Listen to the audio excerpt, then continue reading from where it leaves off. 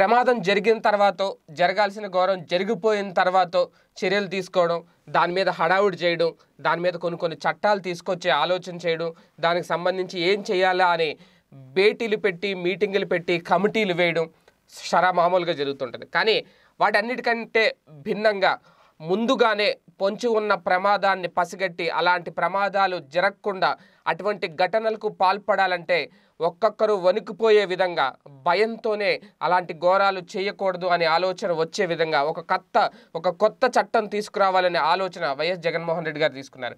ఇప్పుడు అదే ఆయన ప్రశంసలు అందుకుంటున్నారు. మొత్తం యావత్ దేశం నుంచి కూడా ఈ ఆంధ్రప్రదేశ్ ముఖ్యమంత్రి జగన్మోహన్ రెడ్డి గారు తీసుకున్న కీలక నిర్ణయంపై అందరూ హర్షాతిరేకాలు వ్యక్తం చేస్తున్నారు. అయితే దీనికి సంబంధించి దిశ ఘటన అంటే జరిగింది తెలంగాణలో అయినా ఆంధ్రప్రదేశ్లో దిశ పేరుతో ఒక కొత్త చట్టం తీసుకురావడం, అటువంటి ఘటనలు గనక ఎక్కడైనా జరిగితే ఇక మీదట కేవలం 3 వారాల్లోనే అంటే 21 రోజుల్లోనే నిందితులకు ఉరిశిక్ష పడేలా చట్టం అంటే ఒక ఫాస్ట్ ట్రాక్ కోర్టు ఏర్పాటు చేయడం, ముందు విచారణ జరిపించడం, 2 వారాల్లోనే ఒక నిర్ణయానికి రావడం, తర్వాత 21 రోజుల్లోనే ఉరిశిక్ష వేయడం.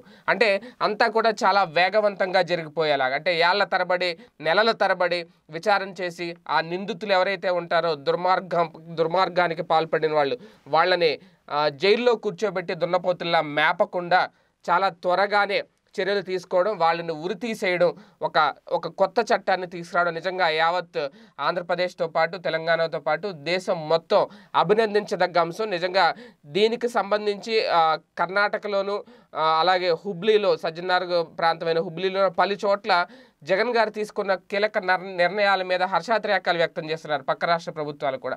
అంత అద్భుతమైన చట్టాన్ని తెర మీదకు తీసుకురావడం, ఆయన ఆల్రెడీ క్యాబినెట్ ఆమోదం కూడా పొందింది ఆ చట్టానికి సంబంధించి. ఆ చట్టం ఇంకా త్వరలో అమల్లోకి రాబోతుంది. అదే కనుక జరిగితే ముందు ఆ చట్టం ఉందని ఒక భయం ప్రతి ఒక్కరిలో ఉంటుంది. అలాంటి అశ్లీల కార్యకలాపాలకు అలాంటి దుర్మార్గాలకు పాల్పడే నరరూప రాక్షసులు ఎవరైతే ఉంటారో వాళ్ళకి ఈ చట్టం ఒకటి ఉంది అని ఒక భయం ఏర్పడుతుంది.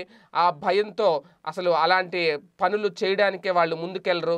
ఒకవేళ ఇంకా అయినా సరే వాళ్ళు బరి తెగిస్తే వాళ్ళకి ఉరే సరి అనేది ఈ చట్టం సారాంశం అనమాట. నిజంగా ఇలాంటి చట్టాన్ని తీసుకొచ్చినందుకు జగన్ గారిని అందరూ అభినందిస్తున్నారు.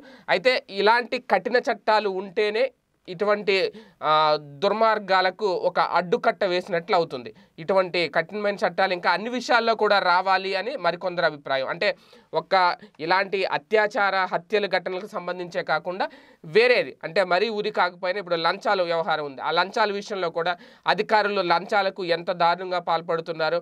కొంతమంది వ్యవస్థలు అంటే సమాజంలో చాలామంది కొంతమంది అవినీతి ధ్యేయంగా ముందుకు వెళ్ళే వాళ్ళు చాలామంది ఉంటారు.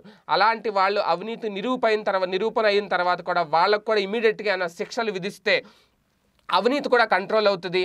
ఈ లంచాల అధికారులు ఎవరైతే ఉంటారో ప్రభుత్వంలో వాళ్ళ సంఖ్య కూడా తగ్గుద్ది. వెంటనే శిక్షలు ఉంటే వాళ్ళకు కూడా అంటే సస్పెండ్ అనేది ఒకటే కాదు, అంతకు మించి ఏదైనా వాళ్ళకు కూడా వాళ్ళని ఒక డిస్మిస్ అనో లేదంటే ఇంకా వాళ్ళకి ఎలాంటి ఏ ఉద్యోగానికి అర్హులు కాదని చెప్పి ప్రకటించి పక్కన పెట్టడమనో లేదంటే వాళ్ళతో సరైన జరిమానా కట్టించుకోవడం అంటే సస్పెండ్ చేసి వదిలేస్తున్నారు. అలా కాకుండా వాళ్ళు ఒక 10,000 లంచం తీసుకుంటే ఆ 10,000కి 10 ఒక 10 లక్షలు ఎంతో వాళ్ళ దగ్గర వసూలు చేయాలి. ఖచ్చితంగా వాళ్ళ ఆస్తుల్ని వేలం వేయాలి, వాళ్ళ ఆస్తుల్ని స్వాధీనం చేసుకోవాలి లంచాలు తీసుకున్న వాళ్ళు అనేది. ఇలాంటి ఒక కొత్త చట్టాలు ఏమన్నా తీసుకుంటే ఈ అవినీతి పరులు కూడా భయపడతారు. ఎందుకులే 10,000 గురించి కక్కుర్తి పడితే నేను దొరికిపోతే మళ్ళీ 10 లక్షలు పే చేయాలి, వద్దులే నీ పని నేను చేసి పెడతాను, నాకు వచ్చిన జీతం చాలు అనుకుంటారు. ఇటువంటి చట్టాలు కూడా తీసుకొస్తే బాగుంటుందని చెప్పి చాలా ప్రజా సంఘాలు కోరుకుంటున్నాయి.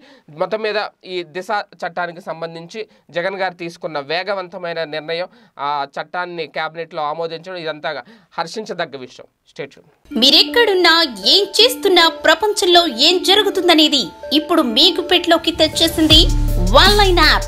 పొలిటికల్, మూవీస్, రాశి ఫలాలు, ఆరోగ్య సలహాలు, సీరియల్స్ విశేషాలు ఇలా ఒకటేమిటి బోలెడన్ని విశేషాలను మినిట్ టు మినిట్ మీకు అందిస్తుంది ఆన్లైన్ యాప్.